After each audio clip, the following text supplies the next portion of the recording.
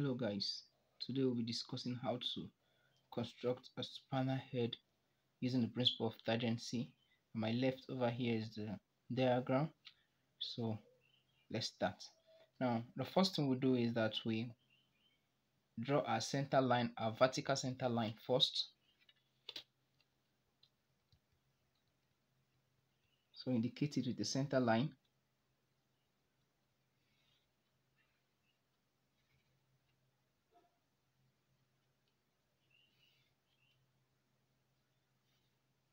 Over here. Now we've done that. This next thing we'll do is that we'll choose a given point of our choice. Let me move up and then I'll choose this point. Now indicate a center line there, just a little one, and then I'll call this point over here point 0. Now they said we should move 30 degrees to our left, so all I need to do from my point 0, I'll place my set square this way, my 60-degree set square, and then I'll project a line upward. Now the major reason I use 60 degrees is that this is 30 degrees to our left. Now this is 30 degrees, this is 60 degrees, which is what, 90. So just pick a 30 degree, or you can choose to use your compass. Place your compass over here and then you pick your protractor. You pick 30 degree. Then the next thing we'll do is that they said they need a perpendicular line such that this angle 30 degree will be lying on it perpendicularly at an angle of 90. If you look at it very well, so what you need to do is still using my set square, I'll place it this way. Now you can see I'll place it this way perfectly. Then make sure you don't miss the midpoint. And I'll indicate it by center line this way. Now I've succeeded in doing that. This is 30 degree, so I've succeeded in doing that. So the next thing is that now if you check at the mouth of the spanner, we have 40 millimeter. So all what I need to do, I'll take my rule. So my set square is already scaled, so I'll just use my set square since it's scaled. Okay, so I'll pick 20 millimeter to my left, 20 millimeter to my right, which make it 40 millimeter. So the next thing is that I'll project my lines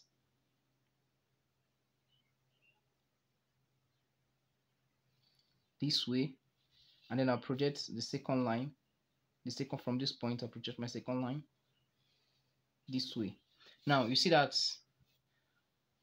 we're done with this, so let me call this place here A1, line A1, line A2. So now this is where we start. It says that from our diagram there's a radius here which is 23 millimeter touching our lines, so we'll just take 23 millimeter from our rule.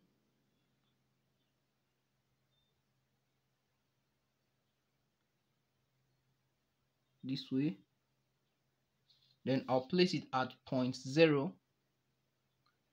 and then I'll draw an arc to touch my perpendicular lines.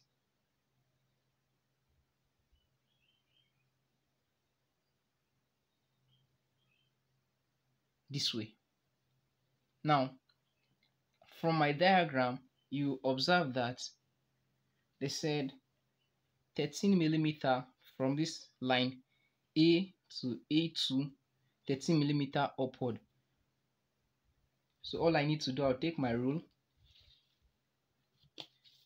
and I'll pick 13 millimeter.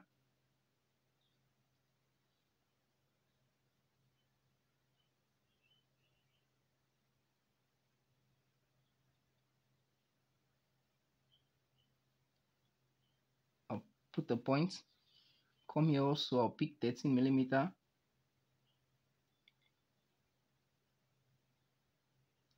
Then I also put my point. Now I'll then join my points this way to this line, so it will be an outline.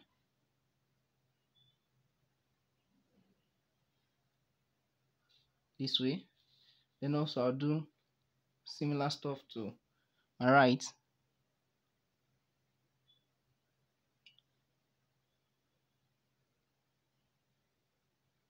This way. Now I've succeeded in getting this. Now you observe from my diagram, they said there's a radius here at 23 millimeter, which I've drew here. You get it? Now when cycles touch each other internally, you subtract. So here I'm having 30 millimeter touching my circle, my bigger circle here, which is 53 millimeter. So I'll minus 30 from 53, which will give me what? 23 millimeter. So from point 0, I'll open my 23 millimeter. Let me pick it first. From point 0, this 23 millimeter. Right now, from point 0, I'll open to my 23 millimeter, which is this, which I've already drew before. So all I need to do is that now this radius 30 here is touching this point here. So all I need to do, I'll take from my meter rule, I'll measure 30 millimeter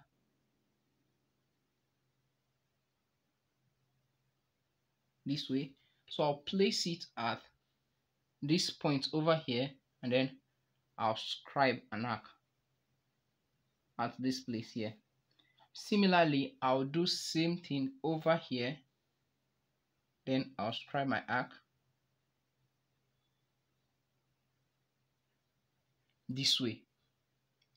So now you see that I'm left with these 2 points. Now it said is 30 millimeter, so this is still 30, no changes. So at this point here, compass, see, it's touching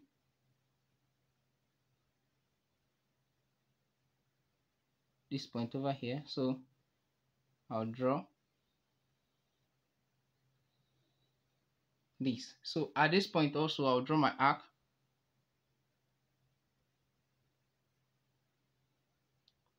From this point.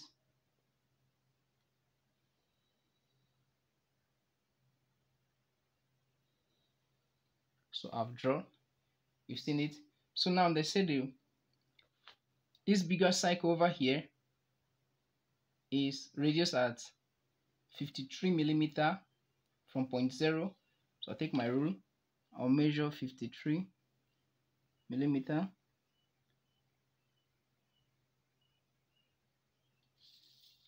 Now I'll place it at point 0.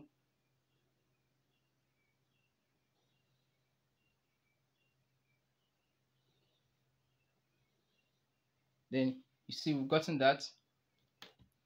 Make our work neat, so erase this portion a little. Right. Now we've succeeded in getting the upper path. Now we'll just come this way to any point of your choice. Let me use this point. No, let me use this spot. Now, to any point of my choice, I'll draw a horizontal line this way. Now, okay, we've drawn a horizontal line. So from our diagram, we find out that this is 34 millimeter. So we'll divide 34 by 2, which will give me 17. So I'll measure 17 millimeter to my left.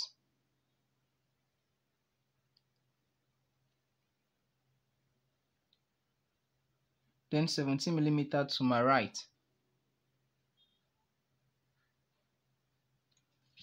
Now, at this point here and here, I'll project the points vertically to hit the circumference of my circle, the construction line. I'll do same here to hit the circumference of my circle this way. Now, the next thing we will do is that this radius here touching this arc with this is what? Is 20 millimeter. So we know that it touches this small circle, and we know that the radius of this circle here is 30 millimeter. You can see it.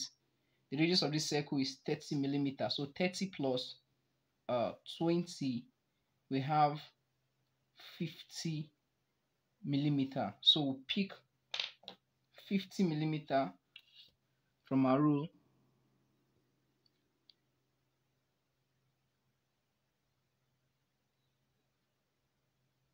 Pick 50 millimeter. So we'll place it at points. You can see, let me call this point 01, point 02. Now place it at point 01, because this was where our point intersected. Then we'll scribe an arc this way. Now, we're having a radius of 20 millimeter. So we'll pick 20 millimeter over here this way. This 20 millimeter. Then we'll come to the down part here. Then we'll pick 20 millimeter. We'll project this point upward, the construction line.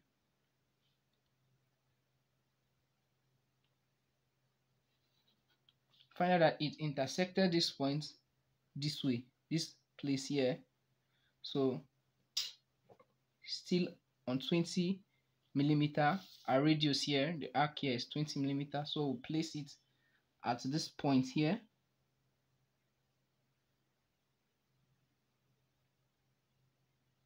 And I'll draw an arc. That's done there. So the next thing will come to our left portion here. We have that our radius here is 55 millimeter, and then it hits the circumference of my bigger circle, which is 53 millimeter. So add 55 plus 53, which will give me 108 millimeter. So I'll take 108 millimeter from my rule.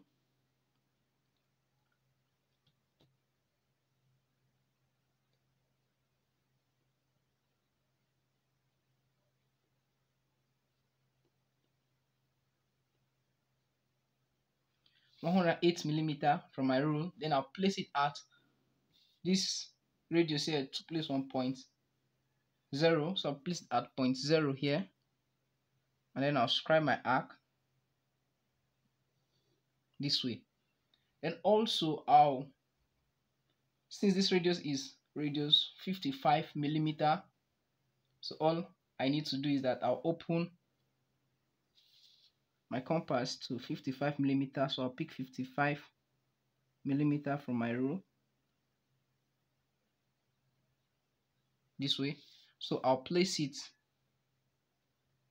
at this point here. Now cut an arc. Now project that arc upward. This point here, project this point here upward. See that it intersected this point at this place. Then, still using my 55 millimeter radius, place my pin at where it intersected here, and then